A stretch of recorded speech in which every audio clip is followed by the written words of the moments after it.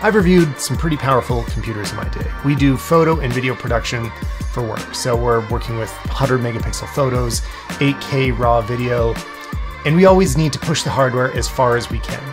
Now, this M3 Ultra Mac Studio that Apple sent me as a review unit might have taken things a little too far. I've loved the Mac Studio since it was released. I think it's pretty clearly the best desktop Mac for power users they've ever made.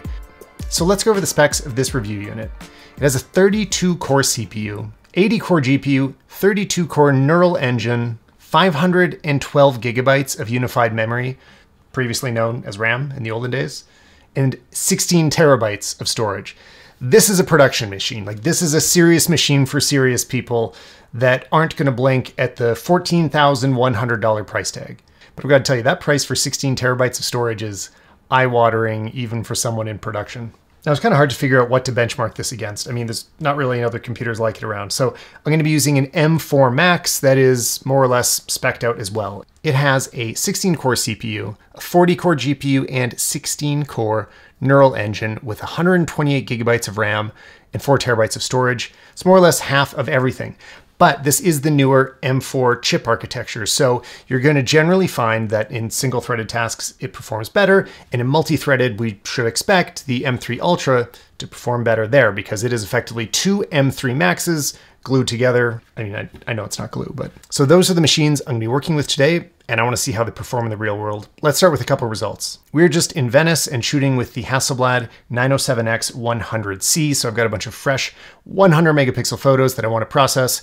Let's start by denoising them in Lightroom. We'll have all the same quality settings and set the timer.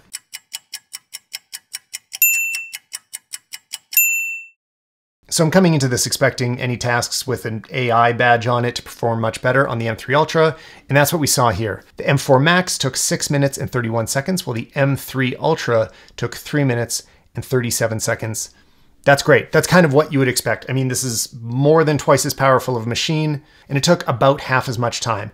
Like, denoise like this is a task that I think a lot of photographers don't do that often now because it is so time consuming, but as it becomes faster, it might become a bit of a standard part of our workflow to just let everything go through that, and all of a sudden the noise becomes lower on every photo we take, if it gets fast enough, which on an M3 Ultra, it kind of is. Now for this next one, I'm gonna be running everything through another AI tool called Reblum Retouch. It does AI retouching, and I've just been blown away at how well it works. I use it all the time because it's extremely subtle. Like, it does not go over the top. It does not look like the image has been processed. It's very delicate in what it does. So I've been using it on almost everything that I use. And if you want to try it, I do have a referral link down below. So for this test, I'm turning the settings up all the way, setting it to best quality, and here we go.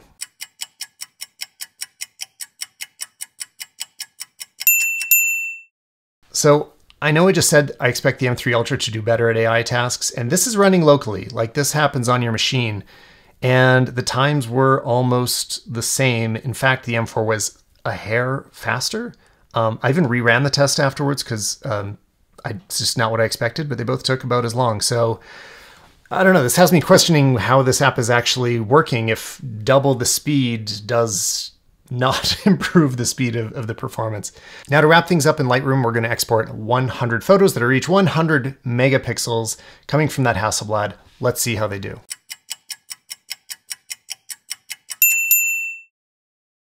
And here we are again. The M3 Ultra and the M4 Max are so close that it doesn't make a significant difference. It's pretty similar export time. I guess that's how Lightroom works. But I found this in general, that a lot of the bottlenecks for photography are only moving forward as we get new chip designs. So this is just a good note for photographers in general. Most tasks will be improved more when a new chip generation comes out that improves the single core processing. Like, you want a faster CPU, basically. From the look of it, Lightroom just isn't really taking advantage of that multi-threading. But if you want to know what it's just like working in Lightroom generally, it's pretty speedy. There's still some little lag here and there, like as you flip between develop modules, but it clearly is faster than probably whichever machine you've used recently. This is the biggest impact on any workflow, by the way. It's not really about export times. That's not what slows people down the most. It's this ability to like just move through the files, quickly make changes, and how responsive is the machine. And you know what, generally it is. You get the point. Lightroom's fast, but not exponentially faster. Let's move on. Now let's play with some video editing. Here's my most recent project in Final Cut. This is my S1R2 review that we did while we were traveling. A lot of it is shot in 8K, as you can see that obviously plays back perfectly smooth with my LUTs applied. The actual editing and moving through and playback of a project is the most important, and that's already been amazing on the M4 Max. So I'm not going to go too in depth on that here. Let's instead try and export out of Final Cut Pro. 8K timeline in 8K. It's only 3 minutes long, so I can't wait forever for an export. Let's see how they do.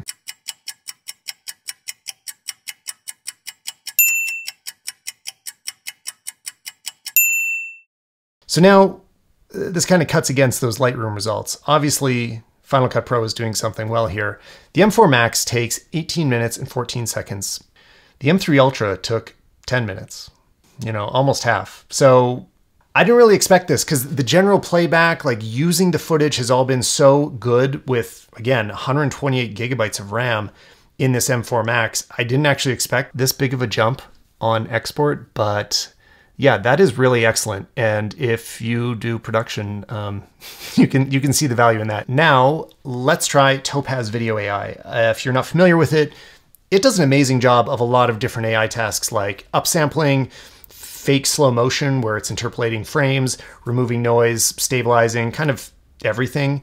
In this example, I'm going to downsize a clip to 720 and then we're going to upscale it again to 4K. This is an intense process. I think this clip is only 21 seconds long and I already kind of have a feeling it's going to take a while. It never moves quickly. This turns the fans up on any machine you use it. Like this utilizes every piece of the machine. And while these are running, just keep an eye on the little bouncing balls over here. Like if I create a render, you'll start to see right away that the GPU cores start to kick in. And eventually as it goes, you'll see 100% utilization. It'll just kind of keep spiking like that. And over here, you've got the CPUs. See how many cores there are. It's really cool. And in some of the different apps, it's fun to watch how they bounce up and down. I've noticed it'll jump to one batch of CPUs and then over to another and keep rotating back and forth like that in different applications. So it's always fun to watch these in the activity monitor.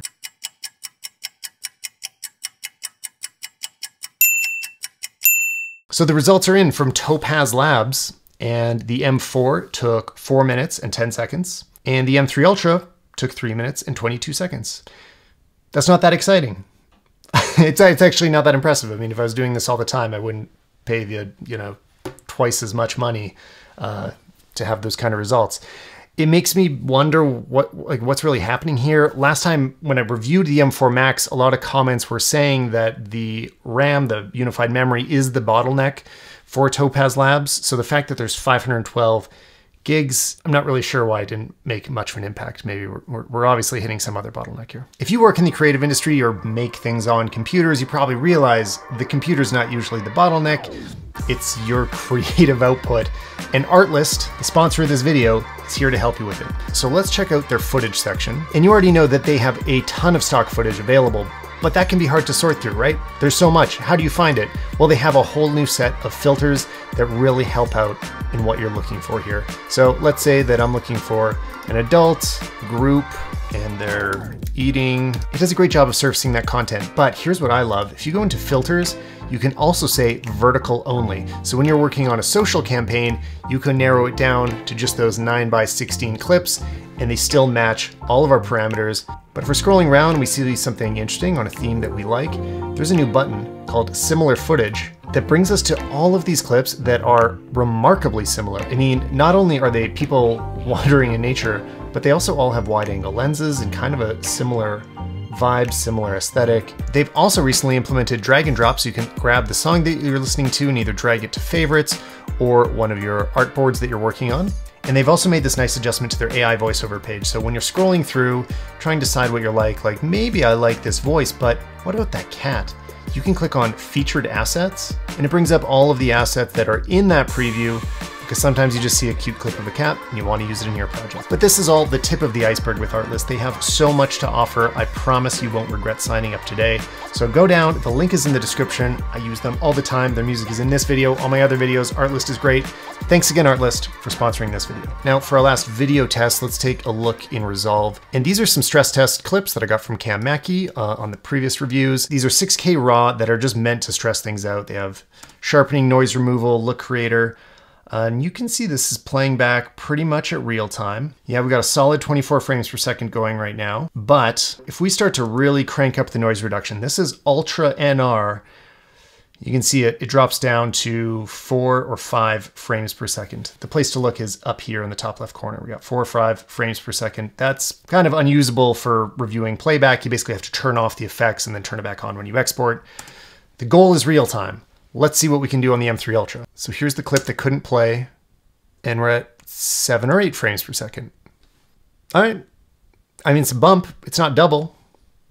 Like, it's kind of funny. I don't know how to predict when I'm going to see these results like tear things up. Like occasionally we've seen double, and sometimes like here, you know, we're seeing something pretty marginal. So I don't know. It's really odd. And by the way, if you're wondering about the whole, like, why is this an M3 Ultra instead of an M4 Ultra? I know those are everybody's first questions. It's probably been addressed in other videos you already watched, but the response from Apple has generally been like, well, don't expect an Ultra trip in every M series. I don't know what that means. I almost think we should disconnect thinking about the Ultra in the same way that we think about the Pro and the Max chips, because it takes some time. It's a more limited market. A lot less people even have needs for this. So it makes sense to be on a slower schedule. Let's run some intensive local AI models right on the hardware. So here I am editing this video, getting ready to publish it. I did a bunch of tests with local LLM models running on the Mac Studio and realized I made some mistakes in my testing. I was not installing large enough models. Now, I'm gonna insert a quick clip from Dave2D's video where he did a great job explaining what I was doing wrong. Now, there's a lot of models you can use to do this, but there's one in particular that's extra interesting. It's DeepSeek R1. Now, that model, the 671 billion parameter model, is 404 gigs, and it has to all fit into VRAM. And I say VRAM because it has to be very high bandwidth for that memory. And this system, because it uses Apple's unified memory architecture, has a lot of super fast memory. So I tested this device and compared its performance over several AI models and several hardware configurations, and smaller models run quite well on the system. You don't need all 512 gigs for any of the distilled smaller models, but the big one, that 671 billion parameter model, needs the highest configuration. Now, at first it wouldn't even run. I was trying to load it into memory and it was crashing and just wasn't working the way that it should. And it turns out macOS locks how much VRAM it's willing to allocate out of the box. I had to go into terminal and open it up and give myself 448 gigs of VRAM, but the fact is, it runs. As always, Dave does a great job of explaining things, so there's a link to his full video down below in the description. Now that I know what I was doing wrong, I will install these more advanced versions of R1 because I want to see this machine maxed out and I want to push that RAM to its limits. And if you want to see how that goes, the best place to follow me would be on Threads. I will post more about this as I dig deeper. I did talk to one friend in VFX, and he said the only use cases he could find when he was really maxing out all of that available memory was dynamic simulations in Houdini. That's a very specific use case. So I know he just ordered a Mac Studio. So Olaf, I hope you enjoy it and put it to use. Let me know how it goes. But that's all that I can really say about it. I'm going to test this further, see if I can find some more interesting details about it. But until then, stay tuned. Thanks for watching, guys. I'll see you in the next video.